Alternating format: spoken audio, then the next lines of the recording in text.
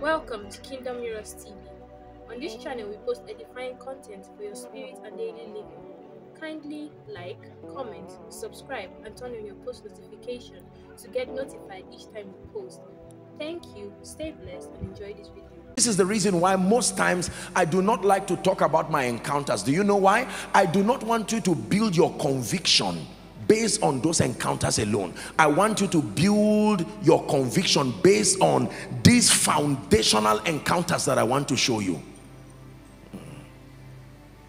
The average believer today who is exposed to the apostolic and prophetic ministry, for instance, will feel bad, feel insulted, and even feel unspiritual if they are not seeing visions. It's almost like a stigma to your spiritual experience. How long have you been born again? 10 years. Do you see? Do you hear? Well, not exactly.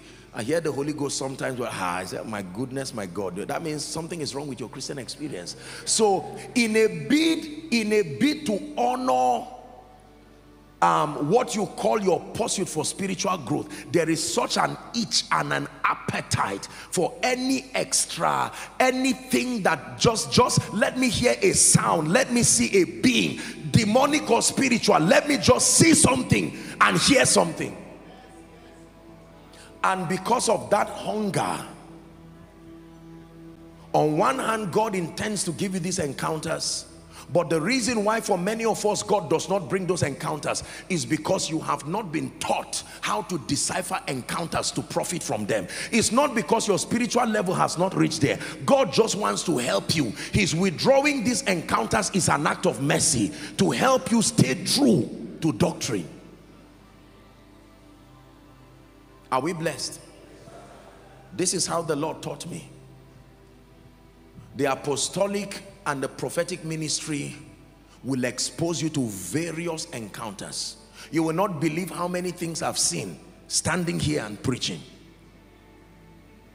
If I did not have this understanding that I'm teaching you, you will never almost be able to settle down and teach a correct sermon. Every sermon will be turned to revelation, because as for sight, you will keep seeing. The discipline to be able to turn down these things and focus on doctrine to mentor believers. Many sincere people do not have that. Every time their eyes see something, there is an urge to say what they are seeing, and it becomes a distraction to mentoring believers. So you see that services become full of just revelatory processes, not revelation of scripture. Prophetic revelations, and there is a place for that, don't get me wrong, except that after a while you see that believers don't mature again, and then the body of Christ also has been baited into that state of that spiritual state. When you come and sit down and the truth is being taught, that interest to endure doctrine is not there again. Apostle, this is 30 minutes, you've not seen anything. So pastors and ministers are under pressure. If you want membership, be ready to see something or say something. I don't care what you know. If you are not seeing and you are not saying anything, be ready for empty pews. We must balance this.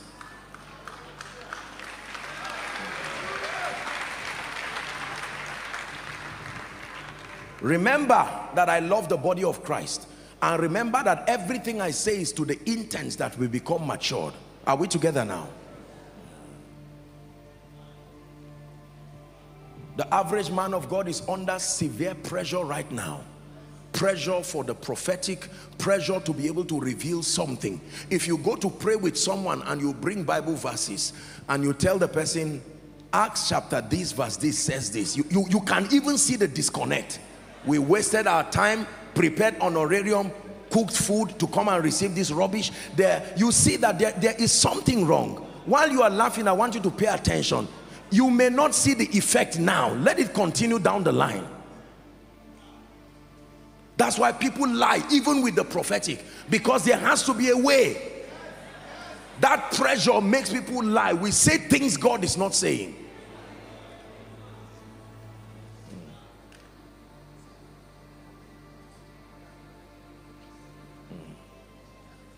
Body of Christ, hear me.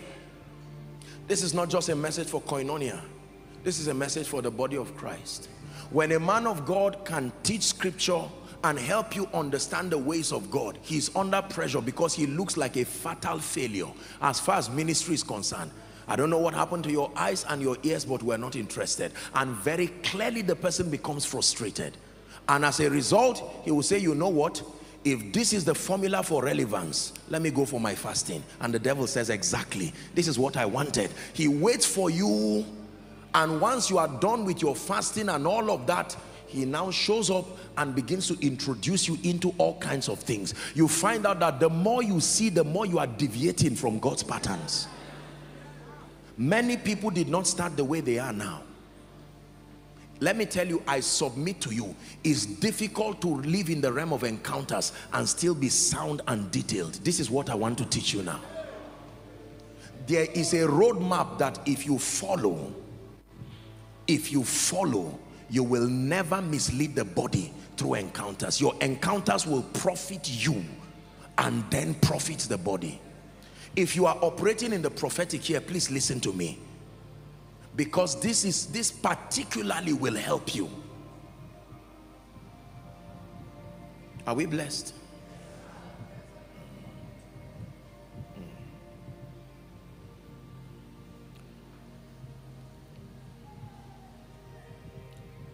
So the Bible lets us know that encounters are very important. They create conviction. Whether encounters just with the word as you're studying, or visionary encounters. When God was giving me a revelation about this ministry, I had supernatural encounters. I've shared some of them with you. My life is full of all kinds of encounters at different junctions of my life. You would hear fathers like Bishop David Oyedepo share their encounters. They would tell you he was in an 18-hour vision. Is that true? And he saw this and that and explain it. Several other men of God will tell you there are others who were led by angels into realms and they were taught certain dimensions of the healing ministry. There are people who had all kinds of encounters. Some of them have profited the body of Christ today. Now let me begin to teach you how to balance encounters. Rule number one: no encounter is equal to doctrine. No encounter, no visionary encounter automatically becomes a doctrine. Do not make doctrine out of encounters.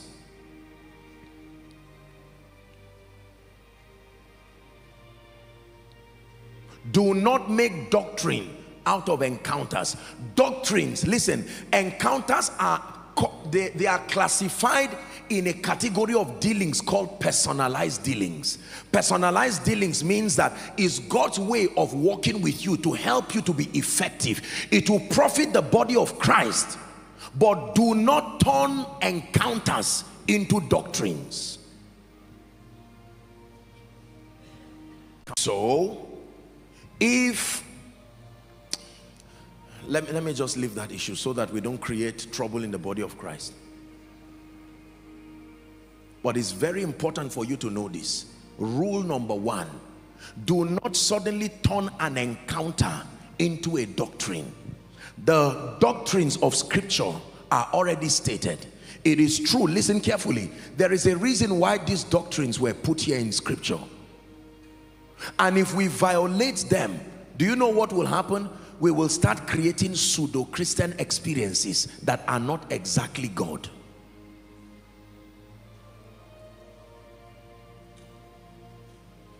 Rule number one: do not create doctrines out of encounters. Number two, every encounter must submit to scripture. Every encounter, you must vet your encounters from the lens of scripture. Every encounter, no matter, even if it's Jesus you see, any encounter must submit to scripture. No matter how extraordinary that encounter is. Number three, you interpret encounters. Listen carefully, or let me put it this way: scripture becomes your lens for interpreting encounters. Do not interpret encounters with feelings. You must go to scripture. For instance, 2 Two of us can have a vision. I can see a chain in the spirit. You can see a chain too. It means different things to both of us. We cannot create. I'm saying this with every sense of respect and responsibility to the body of Christ. There are people who God has helped to bless the body in whatever capacity, and we honor them. But there is a big mistake. Do not say every time you see chains it means bondage. It is not true. You have to go to the Bible to get your explanation, not your mind. A chain does not always mean bondage. Nakedness does not always mean shame. So by the time I put all these things, if you see a chain, bondage. If you see nakedness, shame. Nakedness can mean intimacy. It can mean you are growing with the Holy Ghost. The Holy Spirit and scripture has to interpret that. Are we together now? Most people just come up with their ideas about encounters. This is what I saw. This is what I saw. I think this should be it. And we ship it down and mislead people. That includes dreams. Look up, please. When you wake up from a dream, you don't just go and buy a book to interpret it, except if that book submits to scripture. Are we together now? Many belief systems that have authorized Satan to destroy us today came from these dreams and encounters.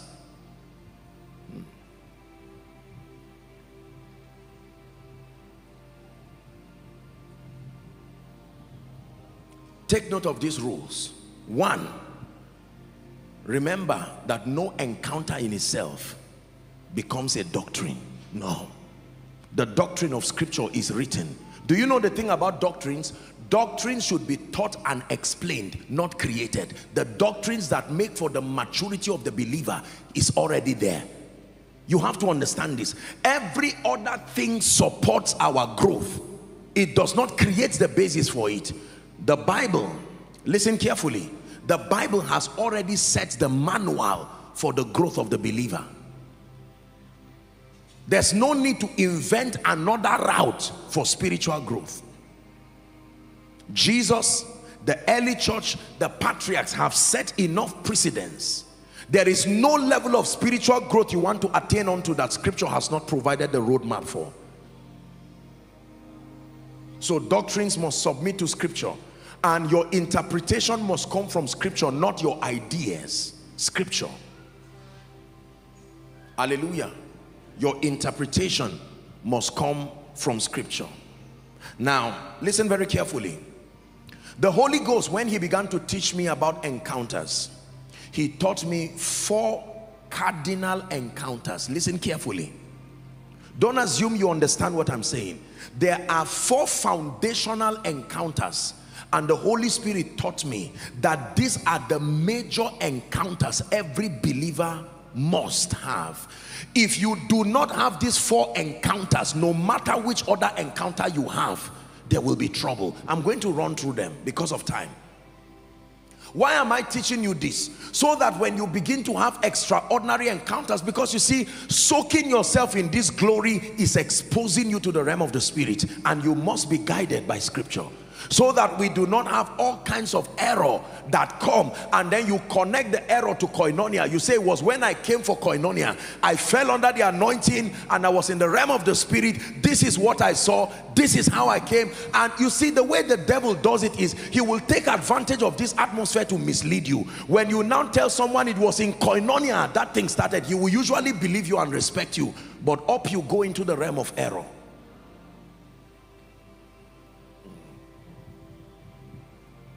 Are you blessed? I have kept these 4 encounters, and I pay attention to them my entire life.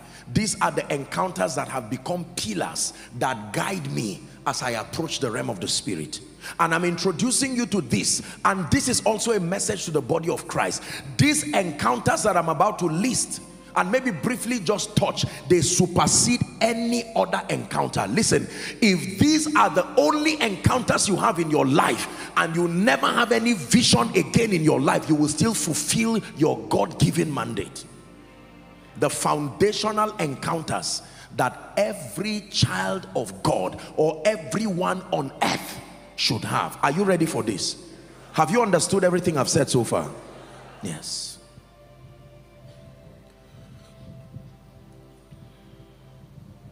I want you to appreciate these things that we teach, because number one, they are consistent with scripture, but number two, some of these trainings came from a standpoint of pain, blood, and tears. I'm praying that you will place value on them. Some of you, what I'm saying, you may not need it now, until you keep rising. One day you will see and thank the Lord that you got this doctrinal balance even as you approach the realm of the spirit. Some of you, as I share this with you, the Lord will use it to give you hope and give you confidence as far as your Christian experience is concerned. 4 encounters the Lord taught me. Number one, the first encounter that every believer must have is encounter with Jesus, the Son of the living God. Please write it down. It does not mean a visionary picture of Jesus. You can have an encounter through scripture, an encounter through the word of salvation with Jesus, the Son of the living God. Please write it down. Just be patient and write it down. The Bible says in John chapter 3 and verse 16, for God so loved the world that he gave his one and only begotten Son. He says that whosoever should believe in him should not perish but have everlasting life. Can I tell you this? No matter how many visions you see in your life, if you do not have an encounter with Jesus, the Son of the living God, you are going to hell. It's as simple as that. Encounters don't redeem people.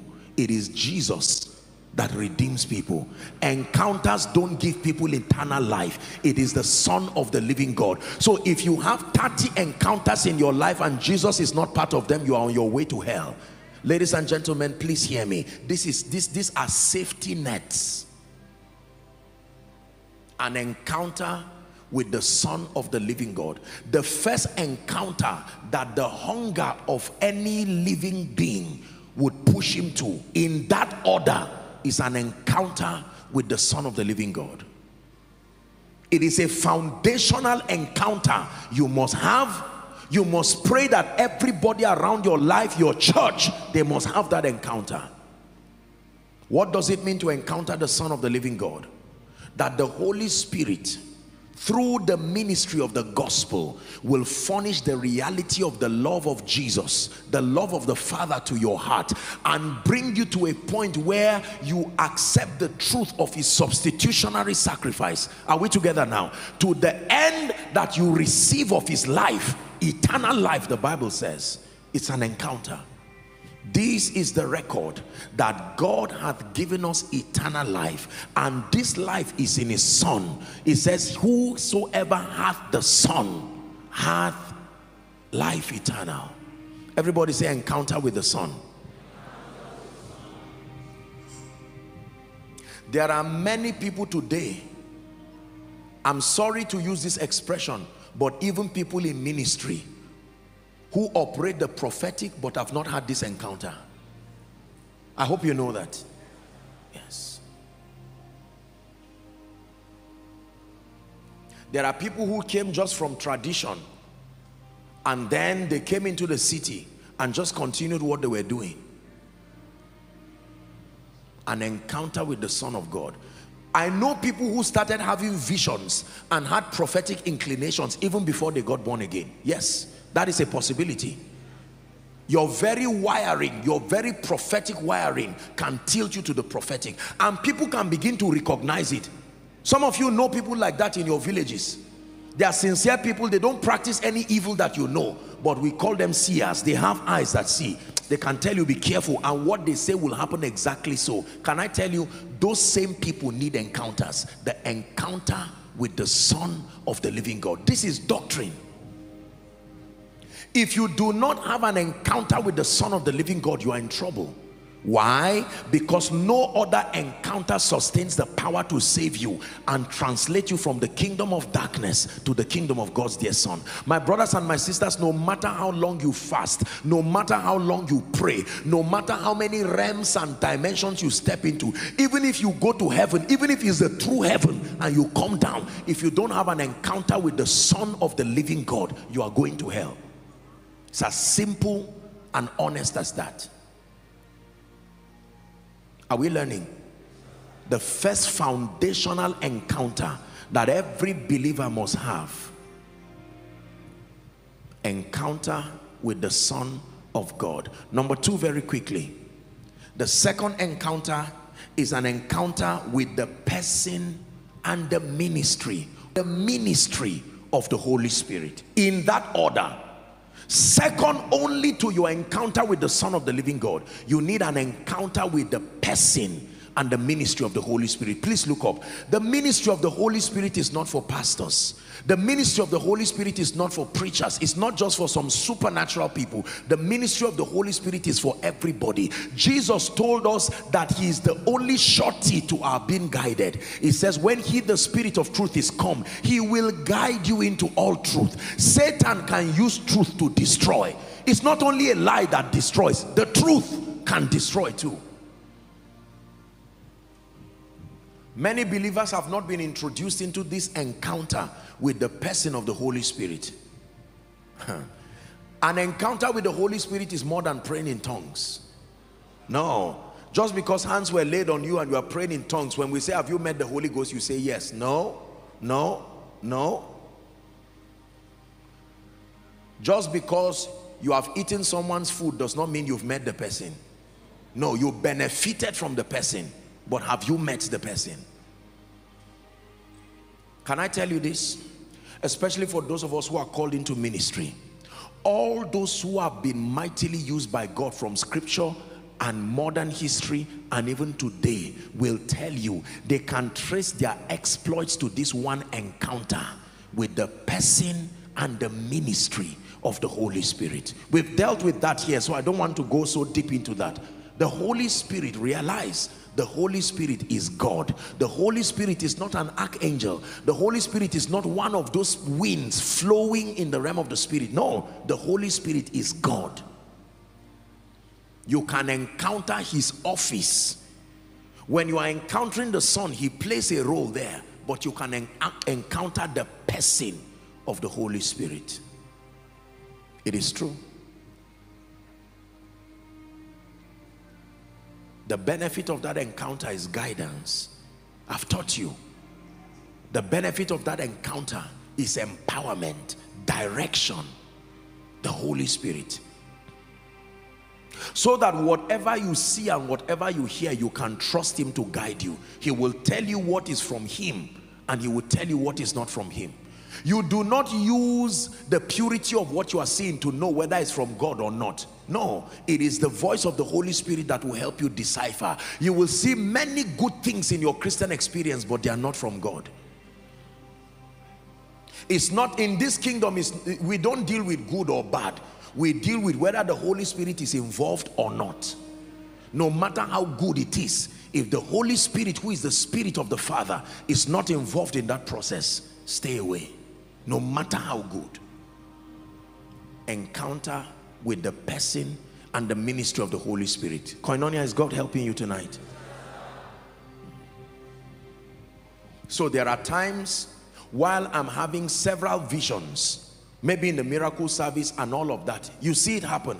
I can have the vision, say, of a coffin, and I can see death. Now, I don't just announce. The Holy Spirit, listen, all of those visions will pass through the sieve of these foundational visions, these foundational encounters. Are we together now? Any vision I see that does not glorify the Son, I will never announce it. I will throw it like that. The same way you are passing the street and you see a madman, you just know that somebody was there and you passed. You are focusing on what you are looking at. There are many other things you will see other than what God wants you to see. But you must first ask yourself a question. This is why I'm teaching you this. Because I have had this encounter with the Son of God. Every other encounter I have, I must ask myself, does this encounter reveal Jesus? And does this bring him glory? Either in my life or the life of those I'm about to minister to. If it does not capture the revelation of the Son and the glorification of the same, no matter how spectacular the vision is, I will dump it. Is someone learning now? An encounter with the Son gives balance to every other encounter you have. If it does not reveal the Son and does not bring him glory, throw it out of your life. Number two, an encounter with the Holy Spirit. The Holy Spirit gives you direction. The Holy Spirit gives you guidance. Let me tell you this. I wish we had the time. I hope you know that in your Christian experience, you will get to a point where you will meet a lot of people with influences that produce results. But if you have a rich ministry with the Holy Spirit, you will be able to know that this is not the Holy Spirit. And you may even be able to help them. Listen, in my life and in ministry, I've had the opportunity of praying for people, especially kids that they brought that were demonstrating superhuman abilities. It was because of this relationship with the Holy Spirit. Are we together? Remember in the book of Acts, the experience of Paul? Remember?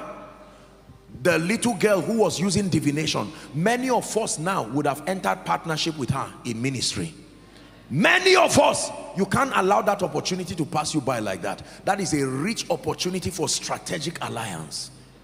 She even volunteered. This is a great man. I mean, what else would you, for someone to announce you using her credibility? But he looked and said, no, something is wrong. The Holy Spirit. I have met people in my life. This is a true story. I have met people in my life who called my name and prophesied to me, and they were not Christians. They've not given their life to Christ. It's not something hidden. I remember one time, I think it was Niger, I was going to have a meeting, I think it was Niger Republic or so, and we flew to Lagos and then went by road. Somewhere when we were doing just the immigration formalities, I remember, some of you go to the market and you see these people. They are there. They can call your name with uncanny accuracy. If you do not have an encounter with the Holy Spirit, your search for visionary solutions will lead you to delusion. Joshua Selman, who are you? Well, I'm not exactly an evil person, but I'm not by everybody's visionary experience is powered from a source. What source powers that vision? It is not the correctness of the information, it's the source that powers it. And listen, you have no right to just look at people and begin to judge them if your own relationship with the Holy Spirit is not alive. By what parameter? You will become judgmental and you will mix both good and bad and call everybody fake. It is on the strength of your relationship with the Holy Spirit you can decipher.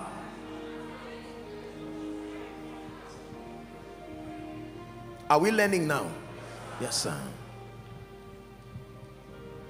There are times that I've shaken hands with people and I look at them sincerely and you see them manifesting a semblance of the anointing, and I know this is not God. Sometimes I make one statement and they are delivered there, and they themselves will be surprised. I know a woman one time that I prayed for. This woman would have visionary encounters. People would come to her house. She can pray for you. She said she had testimonies of people who were barren, who God opened their wombs. But she knew something was wrong, because when she lies to sleep, she will be tormented by evil spirits. Yet this gift supposedly was working in her life. The day I met her, she came. Thank God she was a sincere woman. She was honest and she told me. She said this is a gift that has been working in her life. People have sowed into her life. She's had results. But I knew this was not the Spirit. Now, it didn't mean the woman was bad. I have a relationship with the Holy Ghost. I know how he operates. I know what is not him. And I held the woman's hands and I prayed for her. Why did they flog the apostles in the Bible? Because they tampered with somebody's way of getting money. There were some evil men who saw that young girl, and when they saw her, instead of them to lead her to someone who will help her, they decided to cash in on the opportunity while those demons continued to torment that girl. I love the apostles. When they came, they didn't have time for rubbish. They rebuked that spirit, even though they flogged them later on, but at least Jesus was glorified.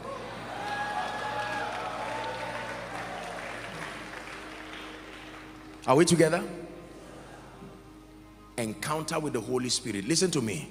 Until you cultivate your relationship with the Holy Spirit, you will never step into the realm of discernment and sensitivity. And in this end time, brothers and sisters, you need sensitivity. There are many things that look like God that is not God. There are many things that look like God speaking to your destiny.